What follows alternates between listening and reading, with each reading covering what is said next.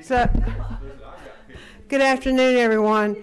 I've been asked by a couple of representatives who are running between two meetings just to give them a chance to try and get here to this meeting. So I'll call it together in just a couple of minutes. Are y'all running to other meetings as well? Yeah, but you and Tamara could. No, there are 3 or 4 meetings right now. And to those who are watching us, we just are in recess. I said adjourned optimistically, but we're in recess right now until we go back in session at 2:30. But this is the time when the last minute type thing, we just have one more day in the session, and so you'll have a lot of meetings like this take place. So thank you. That was a good try, Madam Chairman. Yes.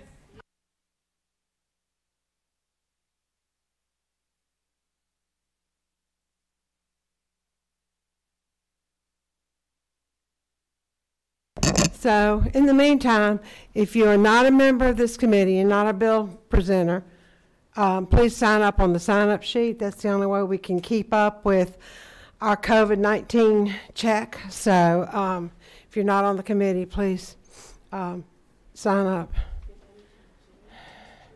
Give us your blood type, give us your hospital, give us your, it goes on.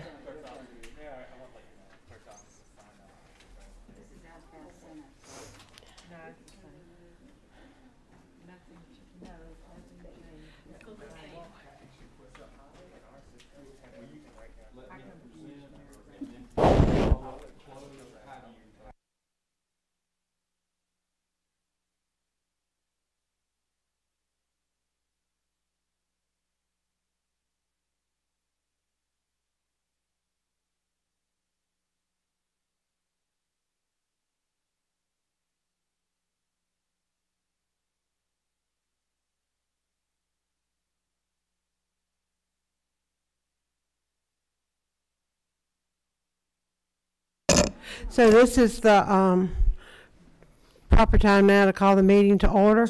But before we begin, we have a colleague of ours who today lost her father-in-law, and then her husband also went to the hospital. So instead of just a general prayer, let's just have a moment of silence and positive thoughts going her way. Thank you.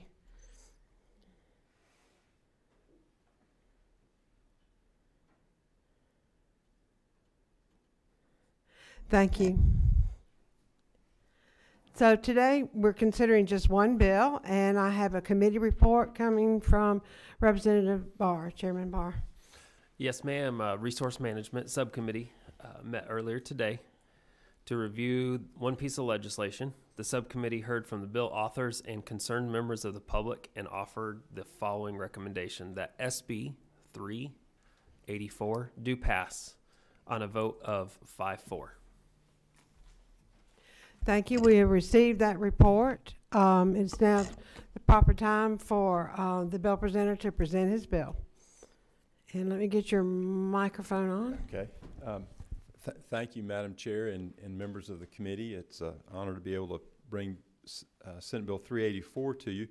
And this is what we call a Blackwater bill, but really it's tailored. It's going to primarily affect the Satilla River and the Satilla River Basin.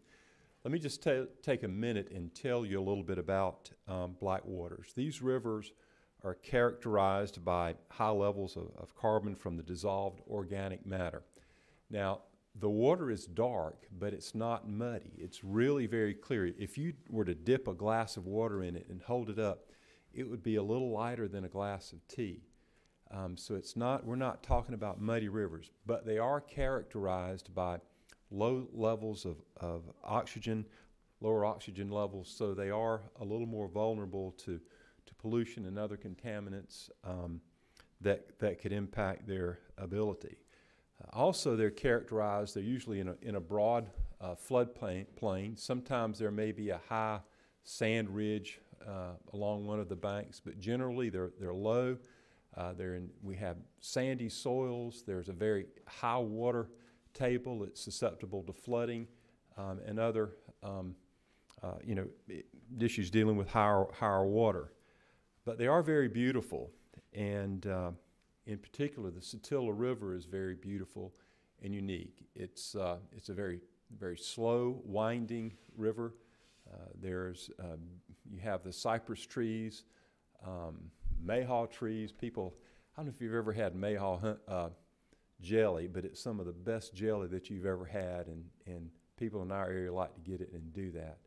A lot of wildlife, a lot of other areas. People in South Georgia enjoy this river, but it's really a state treasure and a state gem and jewel. And people come from Atlanta and all over our state to canoe and to hunt, to fish. The fishing is really good. In fact, the Satilla River is known for the red breast brim fishing there. And they're just truly beautiful wild fish, and people know about it and they enjoy it and fish there.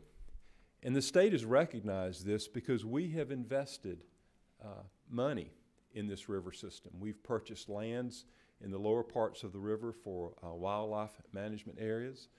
We have invested in restoration of marsh at the mouth of this river through the Noise Cut project. We've invested millions of dollars because we recognize that this is of value to our state. And it really is unique because there's no major industry on this river. Doesn't have a lot of the issues and problems and risks that can be associated that other rivers may have, including other blackwater rivers. And it truly is a Georgia river because it does not share a border with Florida or any other state.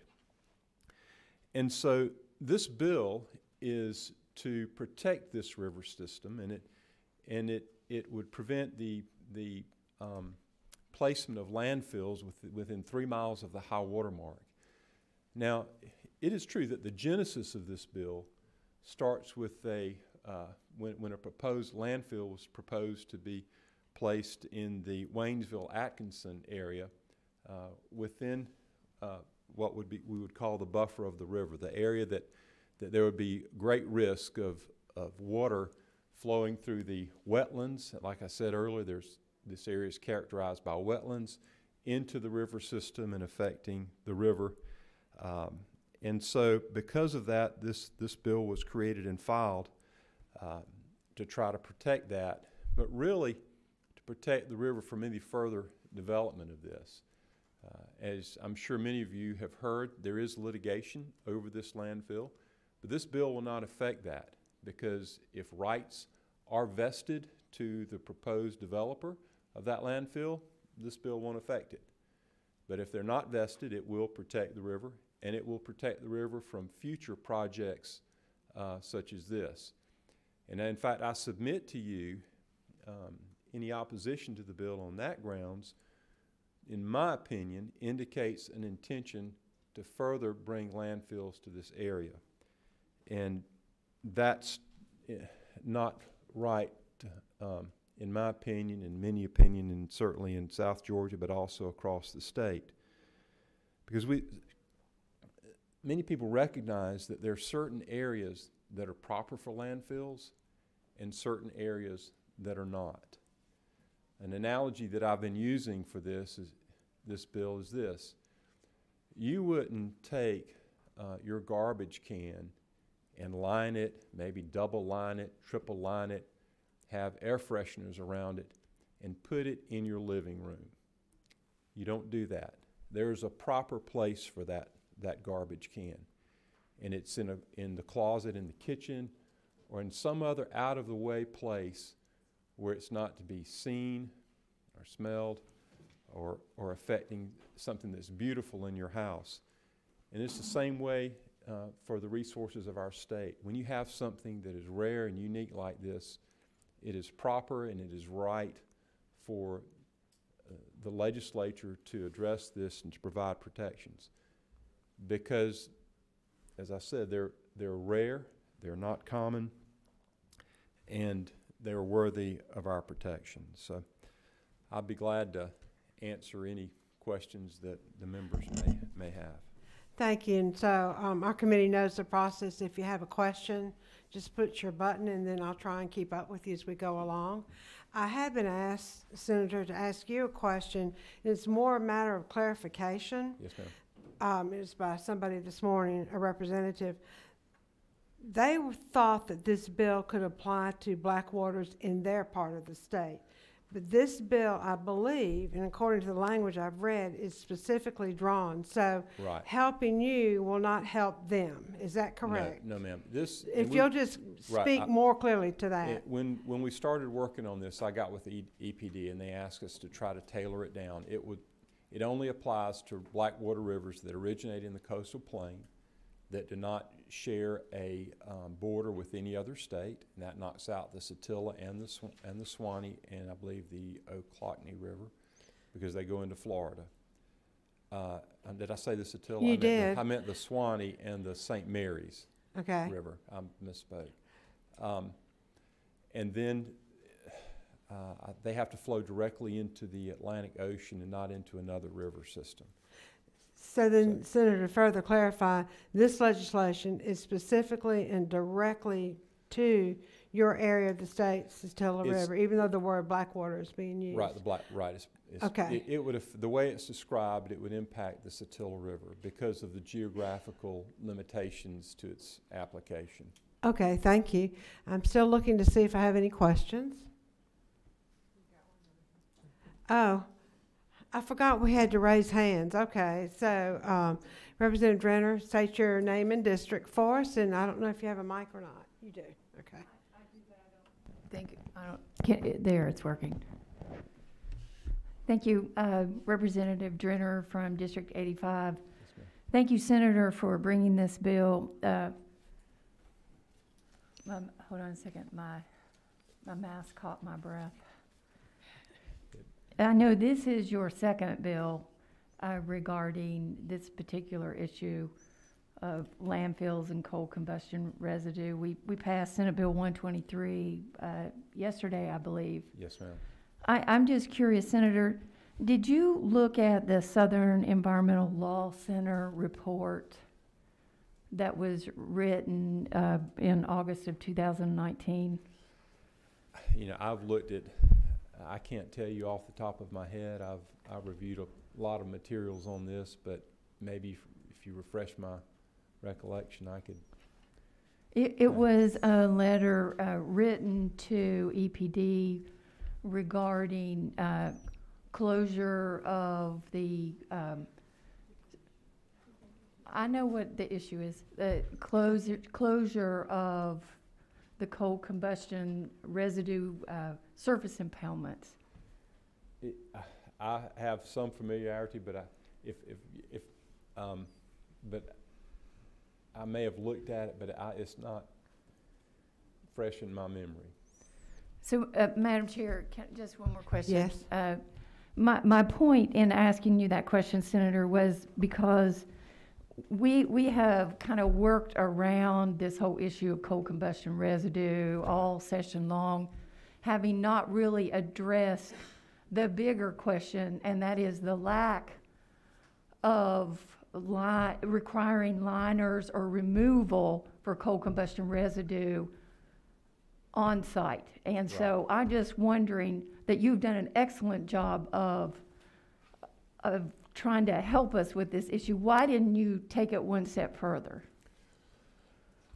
Oh, wow. Well, So are you asking for a lunch break right that's right right. now? I mean, I did what I thought I could do, and so that's. All right, thank you, Senator. We have number 9. If you'll state your name and district. Senator, my name's Tom McCall, and Yes, sir. reading the thing on line 105 about litter, and it's probably a stupid question, but it's a simple question. I know years ago, Chair Lady Smith had a bill that defined litter, and we exempted stuff like cotton blowing off a truck. I just don't want Stephen Meeks getting in trouble as far as litter goes, and I know we're not ever even talking about this. I just want to make perfectly clear what we're talking about here, and not, you know, cotton blowing off a truck or tobacco blowing off a truck or watermelons falling off a truck, and we exempted all that in the code section. And I want to make sure we still aren't talking about that kind of stuff, so Stephen will get Well, fined for littering Mr. Representative, into the river. I I don't know that there's anything that we can do to keep him out of trouble. I understand But- that too, I'm but- trying. I'm But, trying. and to answer your question, litter shall have the same meaning. The change that you're seeing in that bill, my understanding is not substantive, but it was really a cleanup of the language that was used on line 105. Yes. And so it's not changing the existing law. I don't know that I'm directly answering your question, but if your question is, does this change what's existing now? My understanding is that it does not, Okay. but Legislative Council did this to correct the language on those lines. And that was done in a few other places as well. And I'm the farthest thing from a lawyer in this building, and I'm trying to read the code section, and I hadn't got to the exemptions yet, but that's Yes, sir. fine. Yes, sir. Thank you. I see no other questions. So at the proper time, the chair will entertain a motion.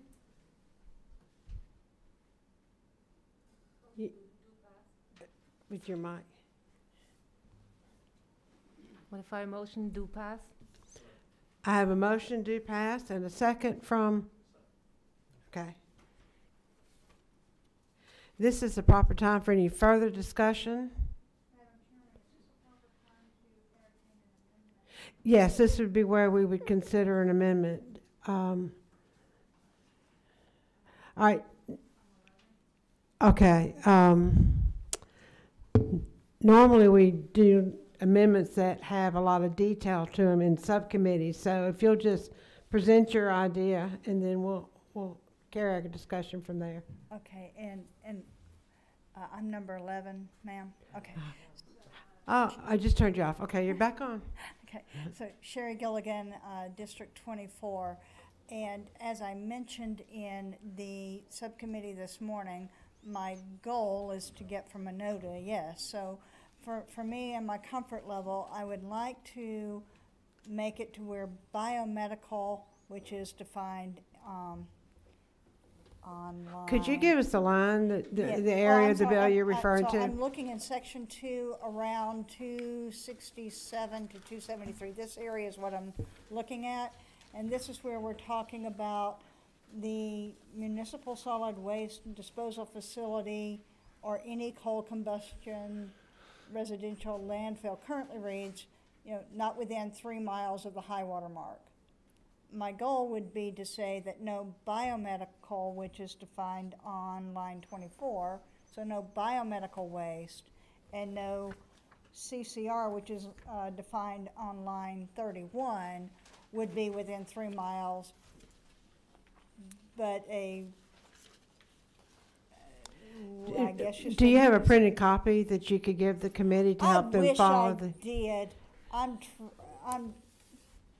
I did. I was trying to get the language figured out, and it's hard for me to say, I want 1 mile for a normal thing and then 3 miles for coal ash and biomedical. That's as simple as I know how to make it. 1 mile for a municipal solid waste disposal facility, but not if they're taking biomedical or if they're taking CCR, then I want 3 miles for those. Do we have Lake Council with us? Yeah. We do. Could you address then, going through the chair, the question to Lake Council? I asked, thank you. It's good to see you here, Mr. Higby, even though you're hiding from us. I'm not certain that our committee knows and understands exactly the amendment. Okay. And Well, Mr. Higby, if you could give us a legal way of looking at it, possibly? Yes, for example, where does it go and that type of thing. I'm doing a little bit of a leeway here because we've not had much time for these discussions at this point in time, and the proper time would have been to bring the amendment to the subcommittee. yes, and I apologize, ma'am. If I'm out of order, you can tell me so. Well, I'm deciding that, so let's hear from, let's hear from Lake Council. Madam Chair, I'm struggling because line 267 speaks to types of landfills as opposed to types of waste. And so I'm trying to understand how to insert the concepts in there. Thank you, you've helped me. And to Representative Gilligan, I want to thank you for bringing that, but your concept and the way you're proceeding with this, I'm going to rule as out of order, not germane to this Yes. conversation. So is there any further discussion? We have a motion and a second. Wait, okay. I have a motion and a second. Now it's the time for the ayes and the nays. All those in favor signify by saying aye. Any opposed, nay. So the ayes, well, let's do this. Yes, the ayes have it. All right, for the chairs, because I know this is on a short time frame of putting this all together, I ask for, the chair determines she needs a roll call vote. So all those in favor signify by saying aye, raise your hands, and give us time to count. No, I ruled that out of order. Bill? Mm-hmm. All right, the nays?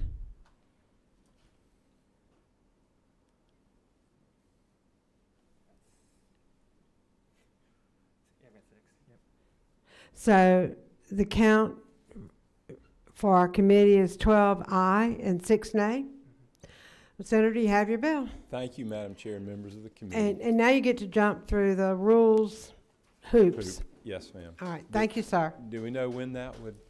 Pardon me? Do you know when that they would be meeting? Or I have no idea. There's paperwork you need to do. I'll do that. And my thank you to the committee for coming at this short notice. And I wish I could promise you lunch, but that'll be tomorrow or the next day. Thank you.